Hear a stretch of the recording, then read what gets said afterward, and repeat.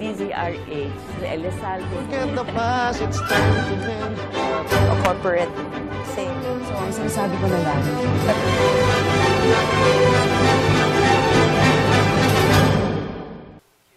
Isang mapayapang hapon Pilipinas, narito ang inyong balerina ng bayan, si Lisa Macuja, na bumabati sa lahat ng nakikinig sa atin sa DZRH at sa lahat ng nanonood ng RH-TV. Lalong-lalo na sa ating mga kasamahang alagad ng sining at kultura sa buong bansa. Unang linggo ng Disyembre at tulad ng nakaugalian natin sa ating programa, ito na ang simula ng ating Art2art Christmas Specials. Sa buong buwang kasalukuyan, dadalhan namin kayo ng mga espesyal na pagtatanghal sa musika, sayaw, dula, at pati na balagtasan na siguradong magdadagdag ng kulay at ligaya sa inyong Kapaskuhan. At dahil nalalapit na din ang ating MBC National Choral Competition na gaganapin sa darating na December 9 to 13, buena mano natin sa ating Christmas specials ang kauna-unahang koro na naging Hall of Fame awardee ng kompetisyong ito. Samahan ninyo kami sa kalahating oras ng masayang kwentuhan at kantahan kasama ang Hiyas ng Pilipinas Youth Choir.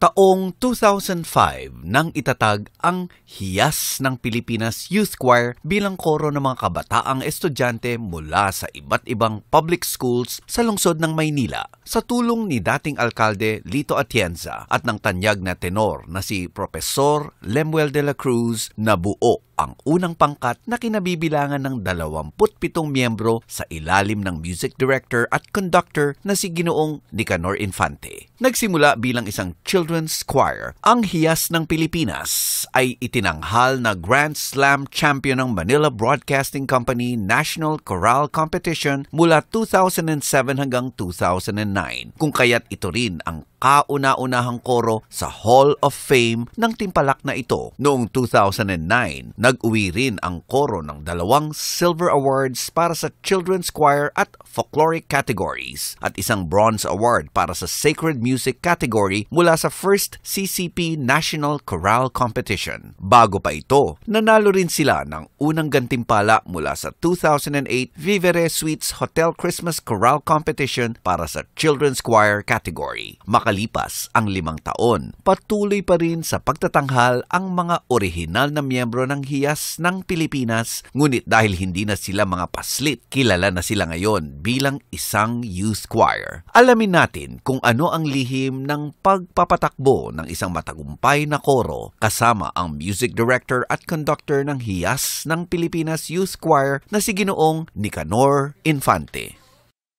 Kasama po natin ang conductor at music director ng Hiyas ng Pilipinas Youth Choir na si Ginoong Nicanor Infante.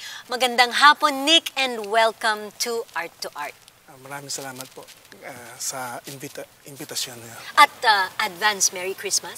Same to you. Okay. So, pangbueno na mano nga kayo sa aming programa for our Christmas specials. So, ang Hiyas ng Pilipinas Choir actually started 5 years ago, 5 taon na nakakaraan. Bali, 8 years. Oh, 8 years na. Yeah. Okay, 8 years ago. And it started as a Children's choir. Okay. So, paano nabuo ang Hiyas ng Pilipinas Youth Choir? Actually, it all started when then Mayor, now Congressman Lito Atienza, added a new program to their Manila Dance company. Added a new program, the Voice program, Okay. headed by the late Tony Fabella, Luther Perez, and Eddie Elear. So nadagdagan yung dance scholarship program ni Tito Tony at ni Tito Eddie before ng mga Voice. Voice. Yeah. Okay, and ang original members ay 27. Tama po ba? No, actually, we auditioned around 300 kids.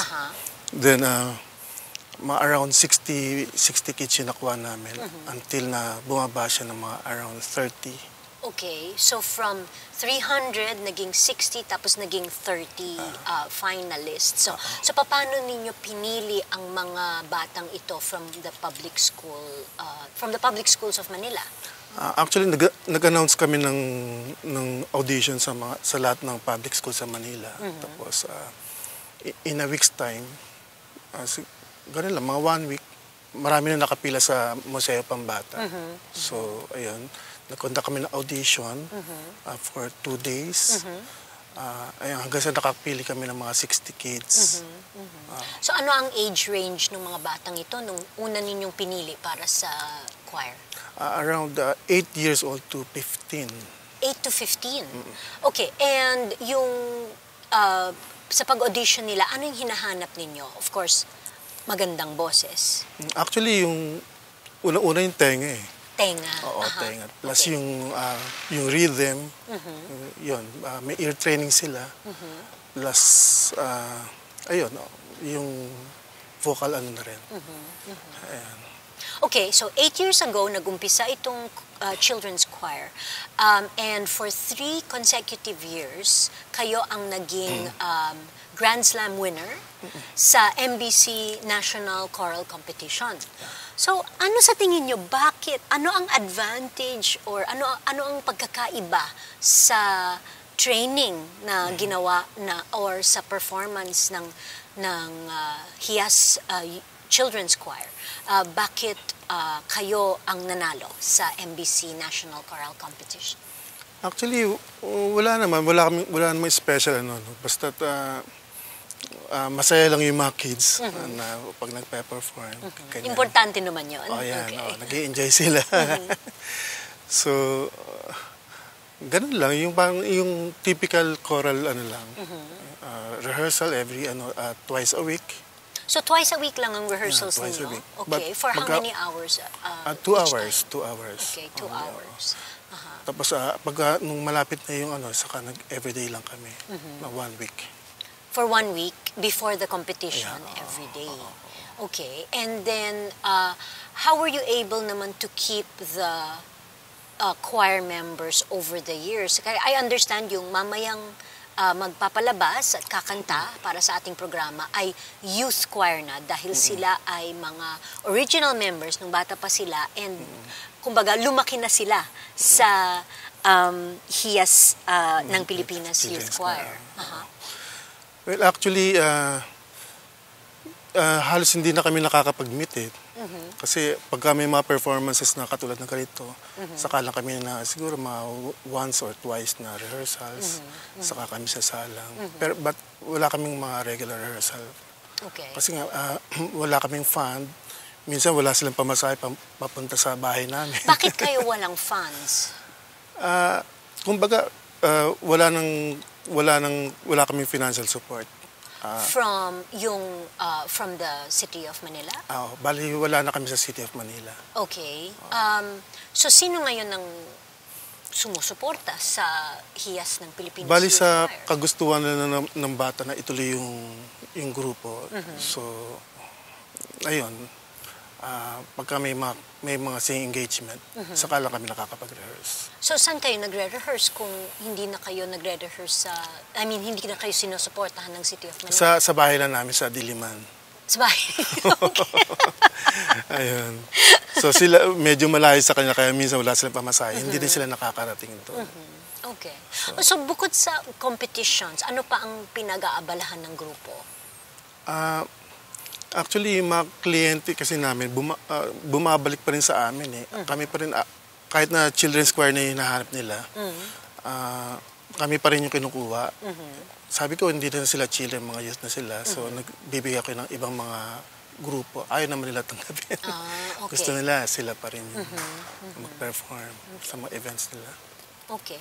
Well, ngayon na sa linggong ito, sa dadating na linggo, gaganapin naman ang 2014 MBC National Choral Competition. So, ano ang maipapayo ninyo sa mga contestants na na dadalo ngayon at magko-compete sa National Choral Competition. Ano maipapayo ninyo for this year? Actually, I'm very grateful to MBC, no? Kasi dahil sa MBC, nakilala rin yung Hiyas. So, magandang gauge kasi yan sa Philippine choir kung okay na ba, kung saan na ba sila, kung pwede ba sila mag-compete sa labas. Kasi yung mga nagko-compete din dito is mga nagko-compete din na nanalo rin sa labas. So, siguro, keep on trying lang na sumali sa mga ganitong. Kasi MBC lang kasi nagbibigay ng mga ganitong quality competition dito sa Pilipinas. Na malaking prize at the same time, na-expose yung mga choir dun sa lahat ng mga choir na dito sa Pilipinas. So, sa 3 taon ninyong nananalo ng Grand Slam, I hope yung mga napapanalo naman na prize money ay pumupunta sa pag-support ng at pagpatuloy ng Hiyas. Bali, yung iba, dinidistribute namin sa mga kids.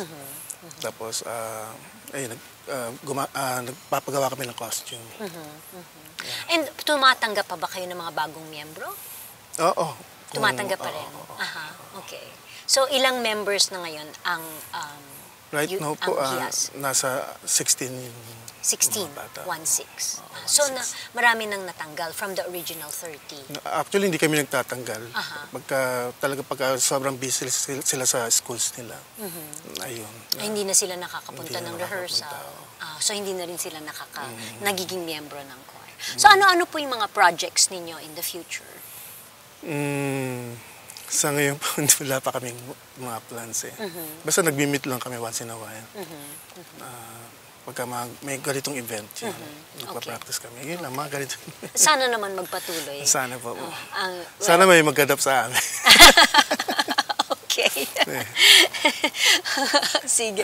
Tulad ng naipangako natin, meron tayong isang mini concert mamaya-maya.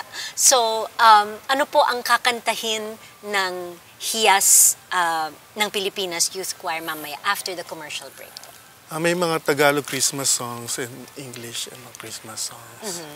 I'll Be Home for Christmas, Kumukuti-Kutitap, Ding Dong Merrily on High, Maligayang Bati, and Namamasko. Okay, so talagang Christmas na Christmas po tayo ngayon sa Art2art. Sa ating pagbabalik, maririnig natin ang pamaskong handog sa ating mga premyadong koro ng mga kabataan, ang Hiyas ng Pilipinas Youth Choir. Huwag kayong aalis, magbabalik ang Art2art matapos ang ilang paalala. Programang hatid ay sining at kulturang para sa lahat. Magbabalik ang Art2art. Schedule ng mga inaabangang konsyerto, update sa mga magagandang panoorin sa mga tanghalan at teatro. Narito na ang Art2art Calendar.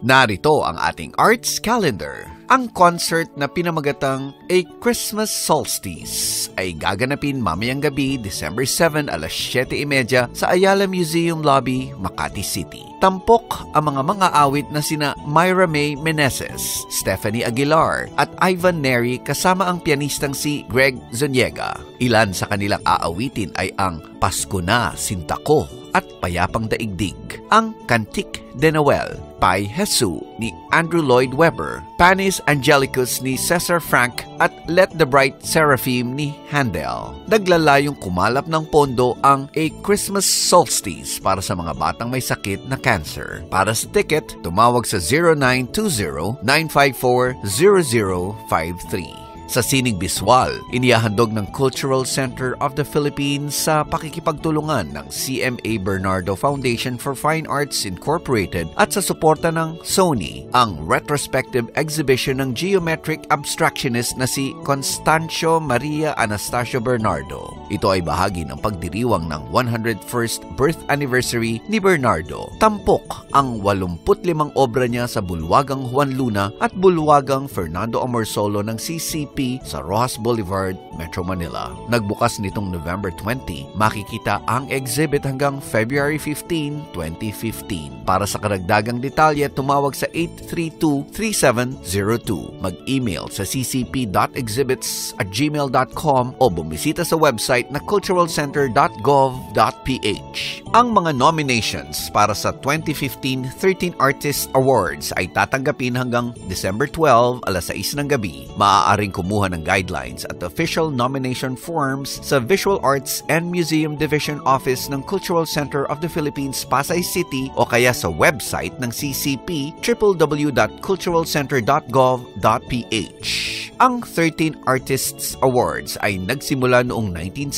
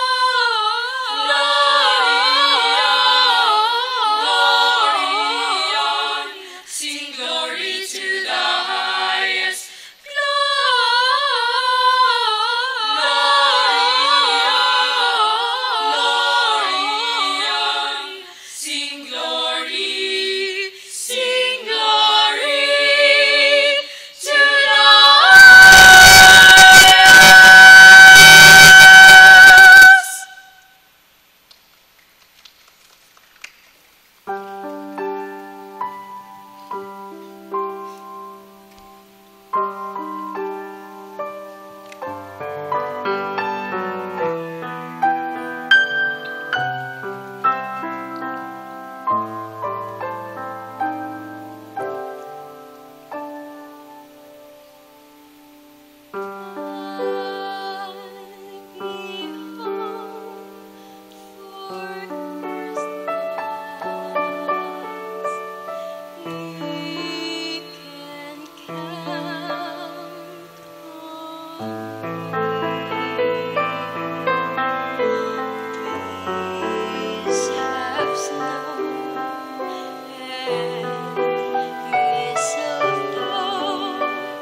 and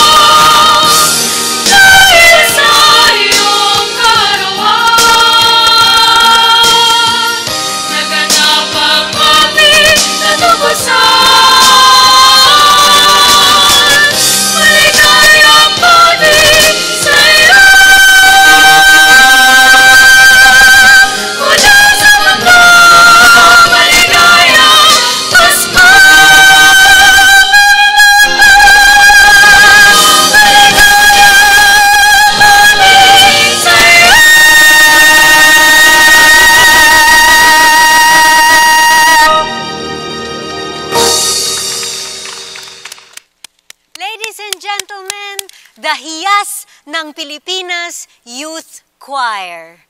Maraming salamat sa pagdalo ninyo dito sa amin sa Art2art. Maraming salamat, Director Nick Infante. At marami kayong napaligaya sa hapong ito. Maligayang Pasko sa inyong lahat. Hanggang sa susunod na linggo, samahan ninyo kami ulit dito sa Art2art, kung saan ang usapang sining at kultura ay para sa lahat. Ito po ang inyong balerina ng bayan, Lisa Macuja, nagpupugay sa artistang Pilipino.